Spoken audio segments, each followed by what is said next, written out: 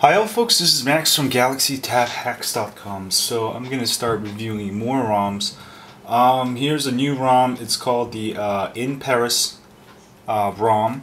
It's made by the same guy, Phantom Hacker, at Phantom Hacker and Task 650. It's both of their work. This is a really great ROM. It comes with an overclocked kernel. If you install set CPU, I got it set on performance for testing. It's a really nice ROM. The only thing I notice is the battery stats. They're although it's fully charged, it's showing at 36%.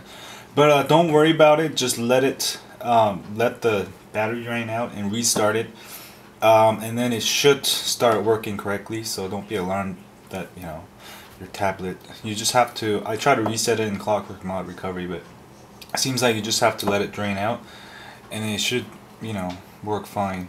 Let me run a quadrant test for you real quick here. Cancel this. Hold the home button down, get the task manager out, let me end it all. Start over here and run full benchmark.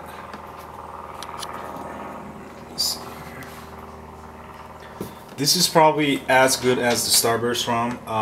It's pretty much the same thing, but a little bit different with a different theming. For those of you tinkers, you might want to check it out. This is a pre-rooted ROM. Comes with it comes deodex, debloated.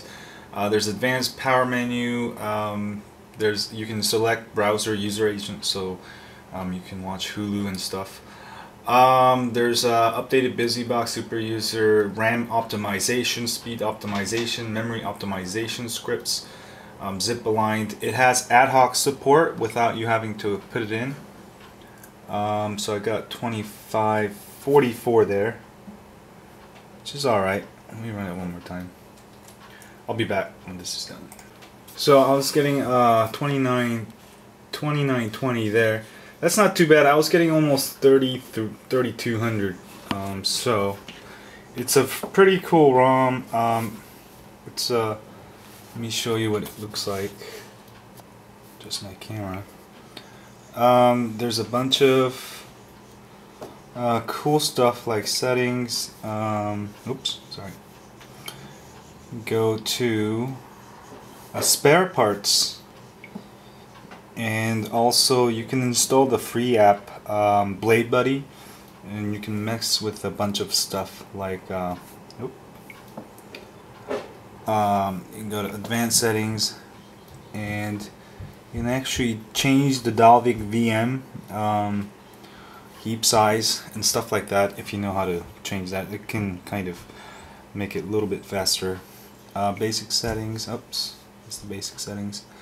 There's a SD card speed up. Okay, that's not working, but that's one of the features.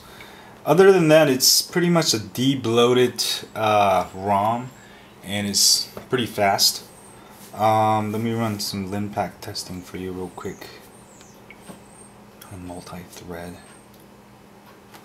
80, 77.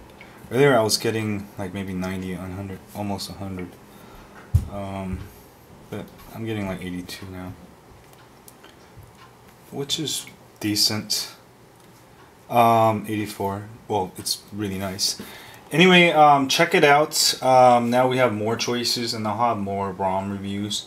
Also, I'm gonna have other reviews. I've been working on the Evo 3D ROMs, and I just haven't been able to find a good ROM that I really like, so that's why I haven't updated the videos. But check this ROM out. I'll have downloads links below, and don't forget to donate to the developers. And thanks for watching. We'll have more cool ROM reviews. And if you have any questions or anything you want me to review about the Galaxy Tab 10.1 or any other devices, don't forget to leave in the comment section below. Thanks y'all, and subscribe.